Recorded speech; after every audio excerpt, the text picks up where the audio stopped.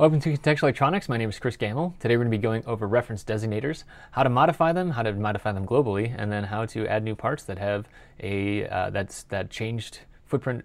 That reference designator field size. Let's go over to a design we've been looking at here. This has got a bunch of other stuff on here. We're going to go through and we're going to turn off all the backside stuff. So let's turn off all the backside. We're just going to have the front side turned on here. We'll turn off the backside footprints, and then we're also going to turn off hidden text here, which we may turn back on in a second. Oh, I missed one. Backside silk. There we go. Okay, so backside copper. All right, now we're down to just the front side components. What we want to do is we want to go and change a footprint field size. Not a footprint, sorry, a reference designator field size.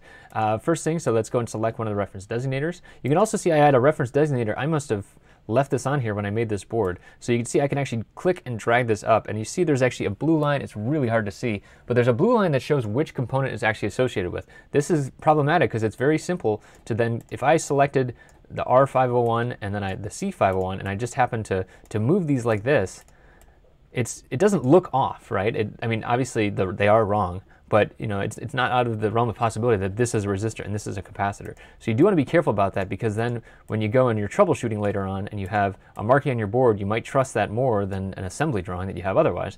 And so that can be problematic, and this is why reference designators are important in the first place. So first things first, if we want to take this to the hidden layer, we can just select it, mouse over, hit E, and then hit invisible, and now it's gone. Okay, now how do we get it back? Well, we have to turn that hidden layer back on. And you see it's a slightly different color of gray. And then again, we mouse over, hit E, turn it visible again. I'm going to keep the hidden text off just because it's kind of busy otherwise. And okay, so now we want to change the size of this thing. So maybe, you know, usually the size of the reference designators is important as you get more and more complex boards. Things get squeezed in tighter and tighter. And so you might want to change this individual size. You can do that by mousing over, hitting E, and then just changing the height and the thickness. And now it's smaller. Okay, so it's a little bit smaller than the other ones. If we want to do that for everything, we can go into here, set footprint field sizes, select reference designator and value, and then change this. And everything that is set at as a reference designator, now everything is a little bit smaller. You notice some of these things have not actually changed size, and that's because this, and this, these are all actually text elements, which is what added by the text on the copper or silkscreen layer.